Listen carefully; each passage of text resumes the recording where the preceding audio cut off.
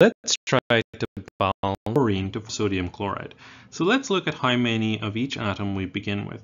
So starting with sodium, we have one sodium on the reactant side and we have one on the product side.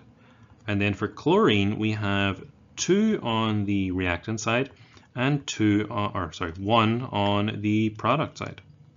So we need to at least have two on each side for the chlorines because chlorine molecules always come as Cl2. We never have Cl1 in this case. So that means we must double the side on the product side.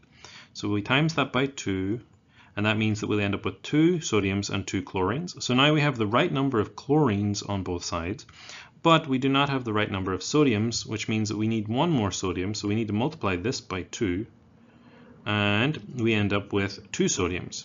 So then we have 2 sodiums and 2 chlorines on both sides. So that would be 2Na plus Cl2 gives us 2NaCl.